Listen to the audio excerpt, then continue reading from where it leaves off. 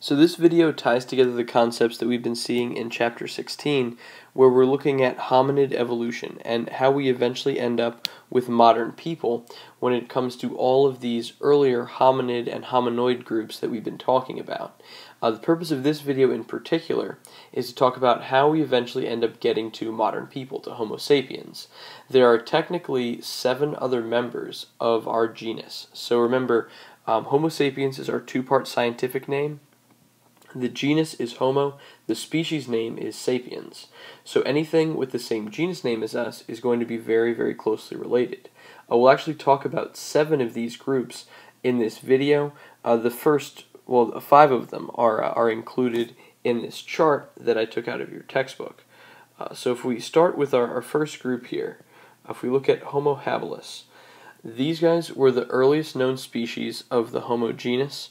So if we're looking at the time period where the fossils were found, it's between 2.4 and 1.4 million years ago.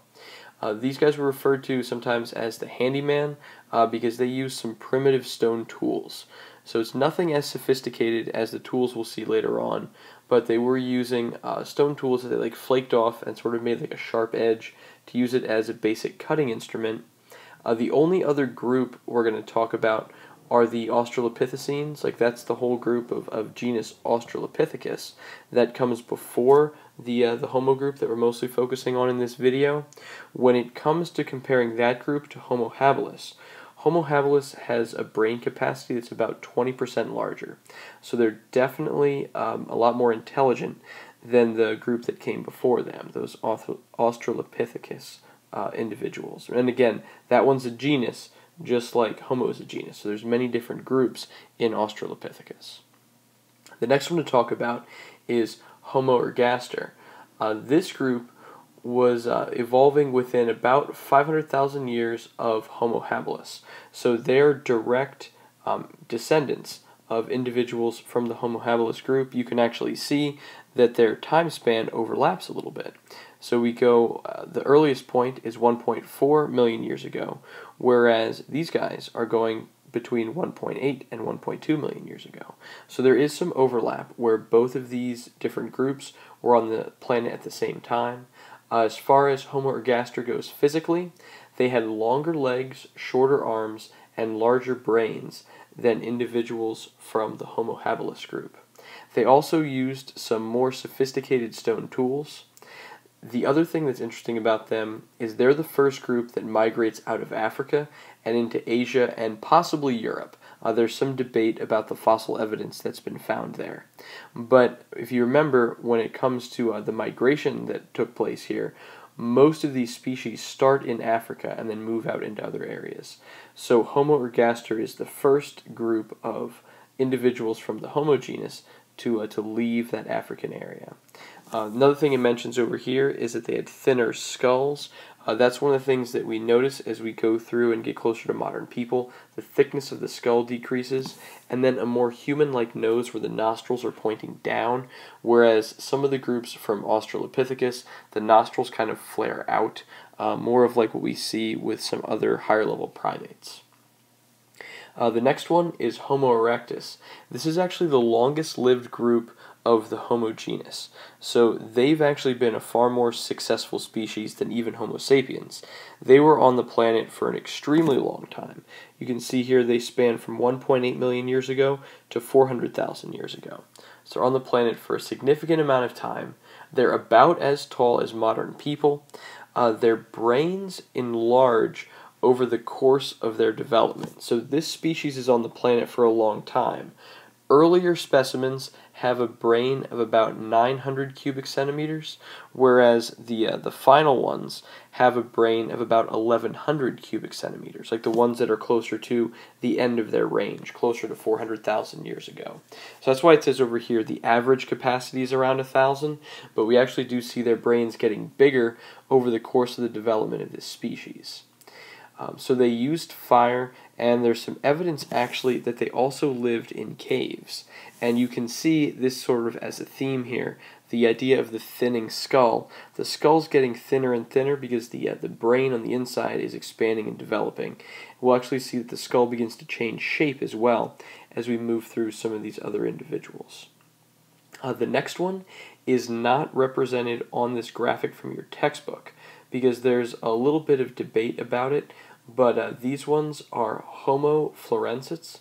The idea with these guys is that we found them on the island of Flores. They're only in existence on this one island, and they're very small. They're referred to as like a hobbit group.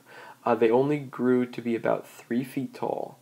There were examples, though, of stone tools buried with them, so that shows that they are more intelligent, that they are using some of these tools.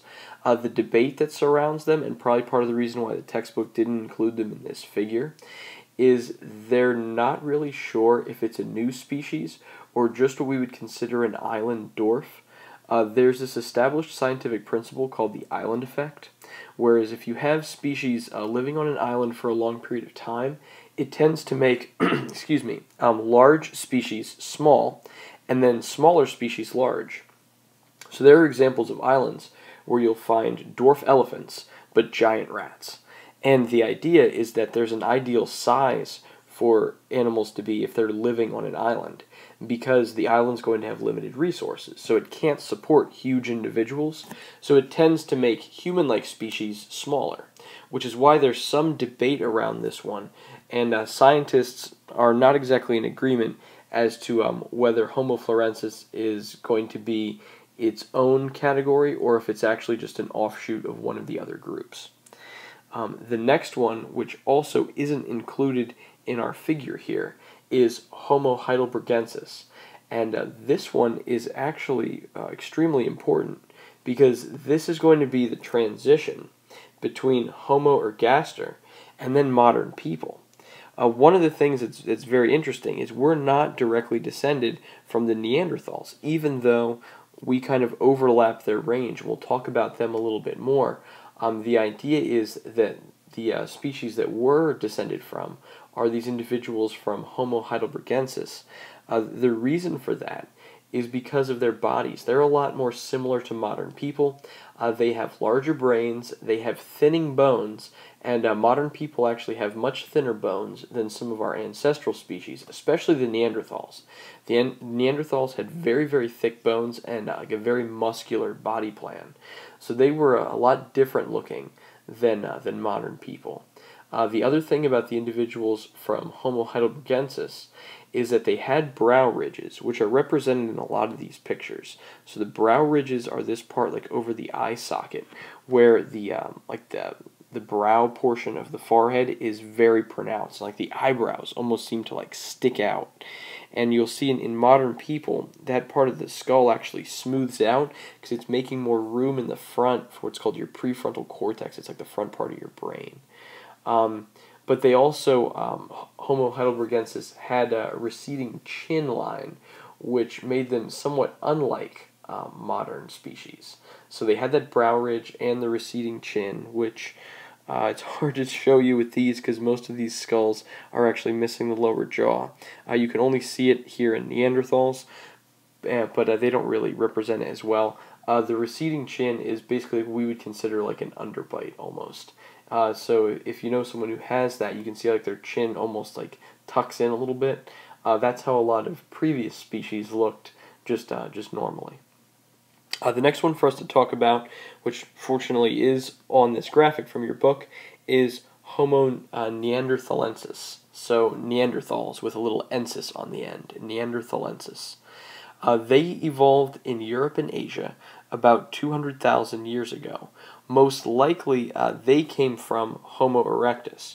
So we're seeing how people came from this Homo heidelbergensis group. Neanderthals came from that Homo erectus group that was so successful, that lived on the planet for a very, very long time. The Neanderthals are shorter, but they have a lot more muscle mass naturally than modern humans do. They also have different muscle insertions in their bones, which indicate to us that they would have been very, very strong, like far stronger than modern humans are. They do have very thick skulls and that bony brow ridge that we're talking about here in the front. So they're a very robust species. Part of the reason for this is they lived during an ice age, and their bodies kind of reflect that. I mean, this was a burdensome time for these species to be in existence on the planet. There's a lot of fossil evidence of them having like broken bones and arthritis and other issues like that. Their skulls were actually very, very large, which you can see in this part of the chart, 1,500 cubic centimeters, so even bigger brains than modern people. Although the thing that's interesting is intelligence isn't all about brain size. It's also about the structure of the brain and the complexity of it. Modern brains are a little bit more complex than the brains that scientists estimate the Neanderthals had. So even though their skulls were quite large, they weren't quite as intelligent as Homo sapiens, as modern species. That's not to say they weren't smart, though. There's evidence that they cared for their sick, that they buried their dead, that they used fire, and that they maybe even used some kind of basic language, although that's one that there's sort of some debate about. The other thing that involves some debate with the Neanderthals is whether or not they interbred with modern people. We know that they lived in the same range as modern people, and they overlapped for roughly 10,000 years. You can see here, it looks like the overlap is only 5,000 years, but there's some debate about some of these numbers. So the Neanderthal group went extinct about 200,000 years ago, and we're seeing that this is one of those groups that could have potentially contributed genes to modern people. Part of the debate around this is we have a lot of genetic information in common with the Neanderthals. The question is, did that come from humans and Neanderthals interbreeding, or does that simply come from the fact that we have common ancestry, and therefore common genetics? So the debate still sort of rages on as to whether or not the Neanderthals and modern people actually interbred at any point, and it's something that we probably need more fossil evidence and more genetic evidence in order to really be able to figure that out.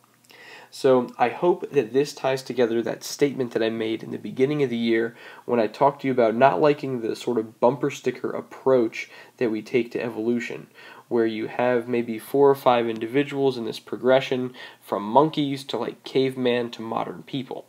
You can see that that progression should be far longer. It should be a parade, not just this short little line at the grocery store, how it looks on everybody's bumper sticker. So even just in our own genus, there are many examples, 7 different examples of species, and these are things that are very, very closely related to modern people. So you can see that we're actually many, many evolutionary points removed from higher level primates like chimpanzees and bonobos. But there's no denying that there is certainly an ancestral lineage between us and then those kinds of higher level primates. So as always, guys, I appreciate you taking the time to watch, and just make sure you answer the questions that are found at the end of the video.